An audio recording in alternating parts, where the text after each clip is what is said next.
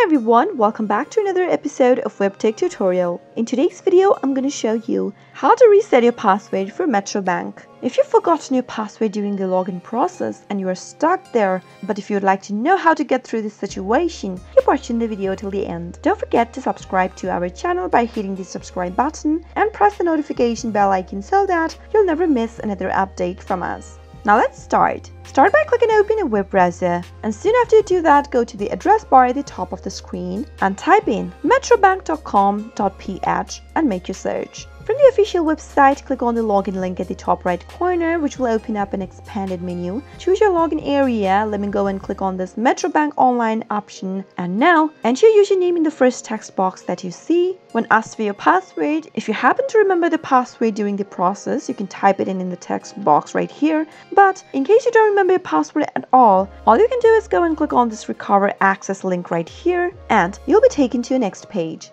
Now, from this page, you can either select your password option or username.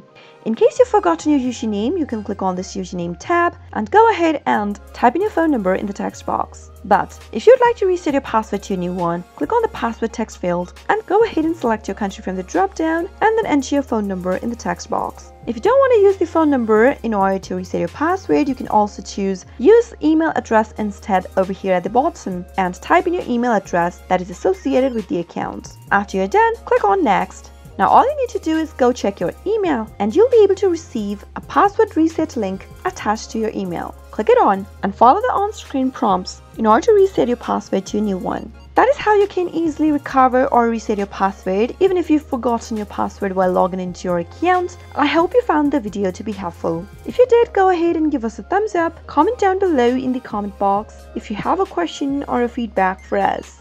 I'll soon be back with more tutorial episodes. Goodbye till then.